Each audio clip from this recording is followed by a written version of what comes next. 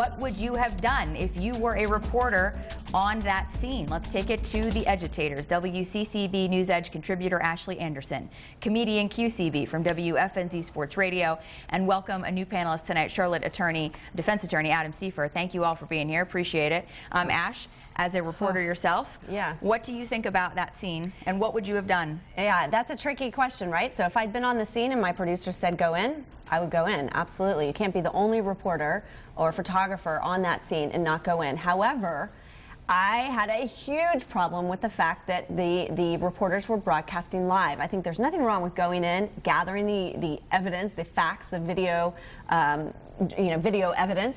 But that's what we spend all day working on stories here, to filter out what's not relevant, what's not important, to offer the facts, to offer what is relevant to the viewers. And by going live, I felt that was so irresponsible, and it wasn't journalism. All right, Q. The FBI Director, James Comey, said today that he saw that video. He said, "I think I'm neither unhappy nor happy. When we are done with a location, we return it to the rightful owners, and we have to leave an inventory under the law of what was taken, so people got to see our great criminal justice system in action." Well, I don't have a problem with what happened, because if I was a journalist out there, I would have went in myself, because when you commit a terrorist act as such as they did, heinous as it was, all bets are off. I don't hear about journalistic integrity or nothing like that. I'm going in there because I want to know what compelled someone. I may be able to find something, a clue or anything, a journal, anything, any type of evidence that could help me, with the case, or help me be a better reporter, uses my newscast later on and no one else got, I got from snooping around, so I don't have a problem with it. I hope a reporter did not find anything that could help this case. I hope the feds have it. Me too. Yeah. Adam, as an attorney, as a defense attorney in particular, when you see this, if you were representing the family of these people, what sort of concerns might you have?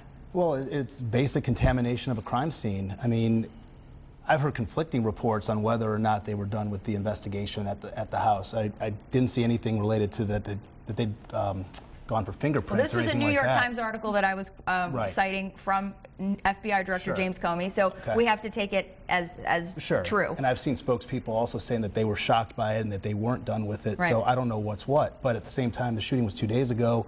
There could be others. Soon. Yeah, there could be other suspects, and so just who knows.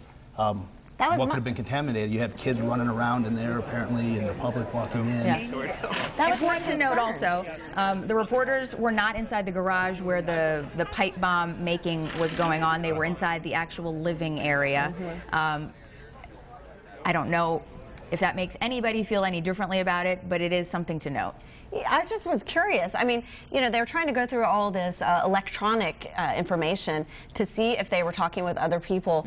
I mean, they're going to have to look for fingerprints and DNA, and if there was a trace of someone else in that apartment, I just don't see how they could possibly have done that so soon. Is that possible? I mean, it's certainly possible, but I mean, they went through it, they rummaged through it, they were posting personal information of people who could be security cards, could be suspects, could just be random people, and they're not realizing there could be real-life implications for those people who now are posted out there, and now everybody's going to see them and think, oh, they're a suspect, or there's a lot of implications for what happened. I think, Ashley, your point is one that's well received and that a lot of people agree with, that, yeah, you go inside, you get the story, you take your cameras in, you do your job as a reporter, because that's what the job is.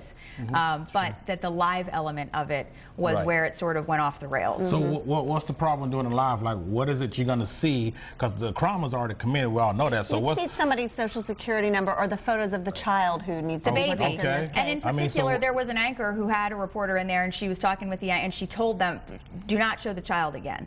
And they came on the air and apologized and said we should not have shown the child. The child had nothing to do with this, and the child does have rights. Well, yeah, but we also seen reporters lose their life live on camera. So watching a still photo or watching that wasn't terrorism. That wasn't an active crime scene. Those are apples and oranges. I don't think so. I don't think it's not. I just don't see that. I mean, I don't see what's the harm in doing a live newscast. You may run across a baby photo or social security card when we're seeing much things happen worse on live newscasts. That's what I'm coming from. Yeah, that makes sense. The problem that you have in now, today's day and age with the internet and Twitter and all these things is everyone's looking for everything to be instantaneous. That minute, if you don't get it that minute, it's almost like you lost the scoop. But you're sacrificing quality, credibility. integrity in some Nobody cases. remembers who got it first. They remember who got it right. Or who got it wrong. Or who got it wrong. Who got it wrong. It just seems like we're protecting these horrible human beings who did a heinous crime. That's what I'm saying. I get that. So whether it's live or not, we shouldn't matter what we find in there. I mean, to your point, I don't think that it was about, my issue is not protecting the people who did this. Yeah. My issue is about, number one, the kid. Excuse me, I'm not getting emotional. I just have a cough right now. The kid, the 6-month-old baby who had nothing to do with this, who still has rights. And the FBI part of this, that if they need to go back to this scene at some point, anybody needs to go back to this scene at some point for crime-related purposes, investigation-related purposes, it's now tainted. Right. Well, somebody need to lose their job there. Guess who gave the media the pass? All right, it's open season, go in there with your cameras and do that guy needs to be held accountable, or that person. Well, the landlord, I mean, it's his property. He can do what he wants with it. That's what makes it such an interesting and difficult topic to talk about.